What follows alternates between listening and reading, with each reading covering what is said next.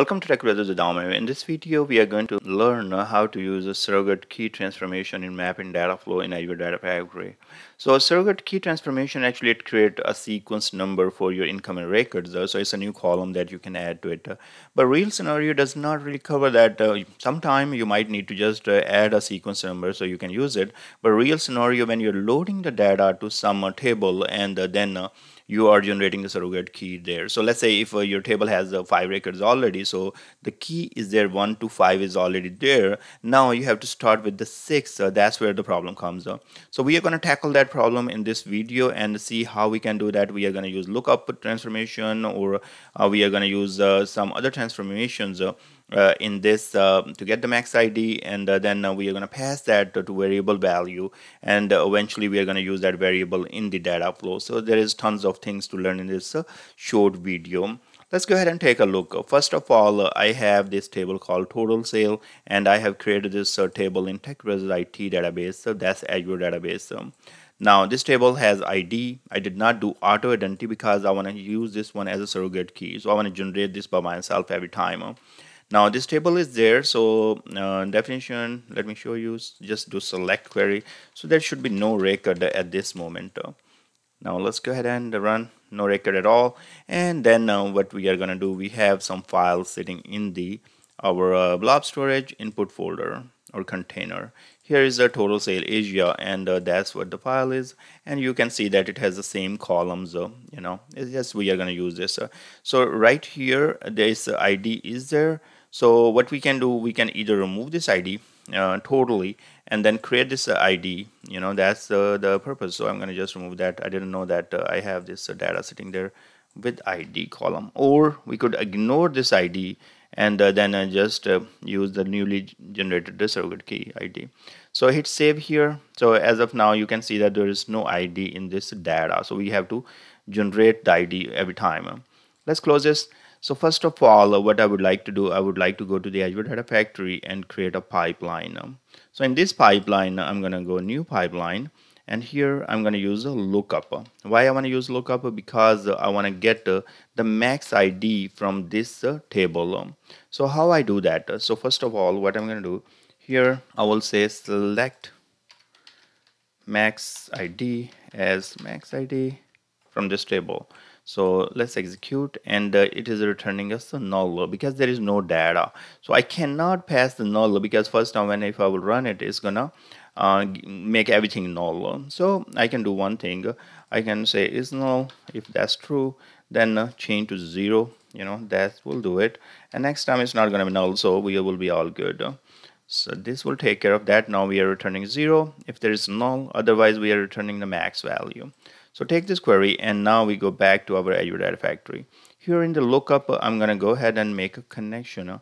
So let me take you guys right there. Go to settings, and here we are going to create a new data set, Azure Sql Db. That's what we are going to do because that's where our total sale table does exist. Create a new link service, use your subscription, use your database server name, use your database name, and then provide your username and password. So we are going to do that as well. Okay, test our connection. Looks good. And we are going to create this one. I'm going to call this one LNK TB. Okay, that's our link service. And now I will not be selecting table here because I would like to write a query. So I'm not gonna do anything here. Hit OK, and then I'm come right here and select query. I'm going to paste the query I just prepared in a SSMS. So this looks good. Now this is returning us the first row only. So it's going to always return us one row because we are using max ID from that table.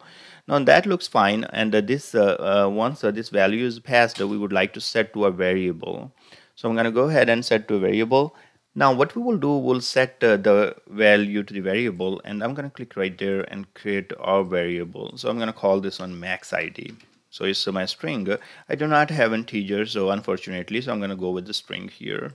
Now in the lookup, after the lookup, I need to set the value to the variable. So I'm going to go set variable, and here I will connect them. So I can just give a proper name to this, and here I will say LKP get max ID. Okay, so we will have some naming convention going, and then we can say set max ID. That will do it. And now, okay, and what we will do here, we are going to go right there, variables, in the variable select max ID, and here I'm going to write those expressions. So in the expressions, we are going to select the lookup and then say dot first row and then dot max ID. Okay, so that's what we are going to get from there. Now if I can go ahead and execute, I want to show you how exactly it is working. So lookup is going to get the max ID and then it's going to set the value of the variable. So we go right there in the lookup, we can see that max ID and it looks fine. And here in the variable, if I go right there, the value is this, and we have an error as well. So see, that is saying that max ID of a string type cannot be initialized. It's because values come in as integer. Okay, not a big deal. We can go to variables here, and here I can say at the rate to string, and then put this everything in the parentheses. So we'll convert our string actually at the rate string. So this is the function. So what it is doing, we are converting, so we are converting our integer value to the string. Okay, so then we are setting the variable fine because our variable is the string type. That should take care of it. Okay, now it's completed, and you can see that the value is 0 for max ID. So now the interesting part starts. So we have to take this value and go to the data flow. I'm going to go to the data flow now and create our data flow here, new data flow, and I'm going to name this one df load sale, total sale.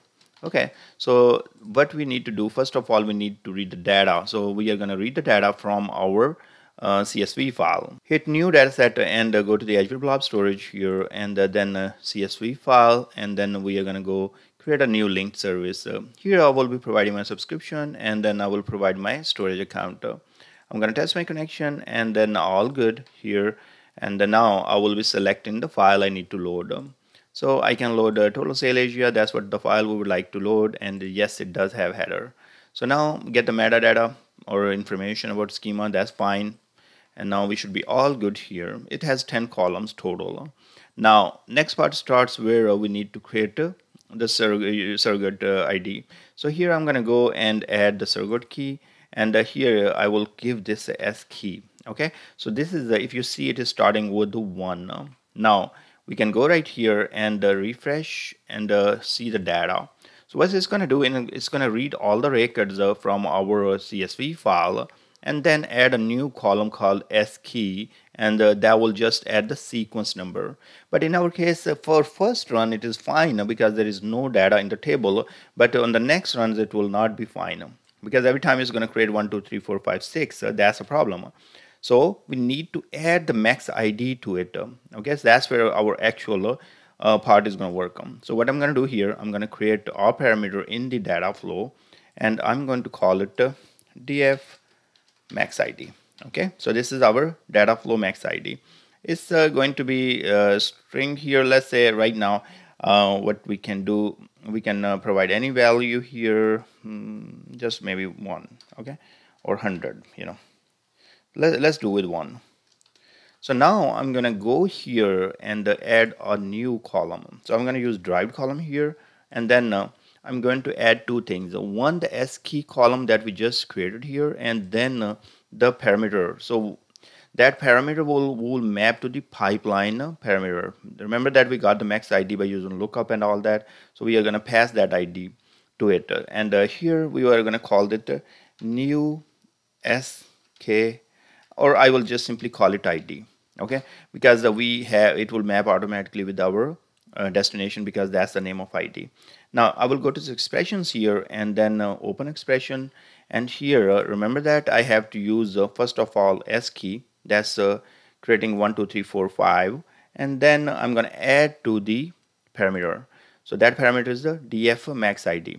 And now if I will hit save and finish, it's going to throw me error. Why? Because df max ID is a string and skey is a integer. So I'm going to go back and fix it. So let me go back here, and here I will say to integer. And then I just copy this part, or I can remove everything here and just leave the parentheses here and then click in the middle, and then I will go to parameters again and just click on df max id. Now this is, remember, this is sequence number created, and this is the ID we have to pass from the pipeline, and that's going to be max ID. In this case, first time it's going to be 0. Okay, so we are all good here, and now I'm going to go ahead and add a sync to it. Now let's add a sync, and here we are going to make a connection to the Azure Sql Db. Go to link service, and here we will create new link service. Select subscription, select your server name, select your database name, and provide the username and authentication. Let's test our connection. All good. And here it is asking to which table you would like to load the data. I'm going to load the data to the total sale. That's what our table name is, and hit OK. Now you can go here in the mapping and take a look, if you want to take a look on the mapping, and map the columns the way you want it. So in this case, if you see right there, if you want to say like item sold, if you click here and say item sold here, you can put that, and all those sold price, so sold price, and then you have sold date right there. So you can map all those columns right there. Okay, looks fine. Now what we are going to do here, we are going to go ahead and use this data flow in our pipeline. And if you remember, this is the pipeline where we are getting the max ID. But this max ID variable is not being used anywhere as of now. So we are going to bring our data flow. And if you guys remember, in the data flow, we created the parameter that we used in the derived column in concatenation. So here I go to the data settings and select my data flow, load data flow total sale, go to parameter, and here see this df max ID was 1 that I set. Then by what I'm going to do, I'm going to set that to the pipeline expressions, and here I will use the variable called max ID. So the first time the variable is 0, is fine. It's going to just use the S keys we created in the surrogate keys and add to it. Next time the max ID will be whatever the max ID coming from the table, and then it will be added to those surrogate keys. Those are sequence number created with the 1 increment, and that will be done. Let's debug and see what happened. So our lookup, it got the first max ID. So as of now, there's no record here. So we got 0. And then it's passed that value to the set variable. So 0 is passed to there. And then it called the data flow. Now inside the data flow, what's happening? We have these CSV file. So first all the records are read. Then surrogate key is created. Now with the surrogate key, we created those, remember the numbers 1, 2, 3 and all. And then we are adding those 1, 2, 3 and all with max ID value that we came from the pipeline, and we did the parameter mapping between data flow parameter and variable from the pipeline. So you can see right there, it's running right now, and let's wait for it to get it finished. Our data flow has been completed successfully, and what we are going to do here, we are going to go right there and take a look in this table. So now it should have the records, and you see that it has the records starting from 1 and going to all the way to 8. These are the surrogate keys we have created. Now as of now, looks good, and let's go back and make some changes to the file. So the next record that it should insert, which should be starting from number 9, and keep moving forward.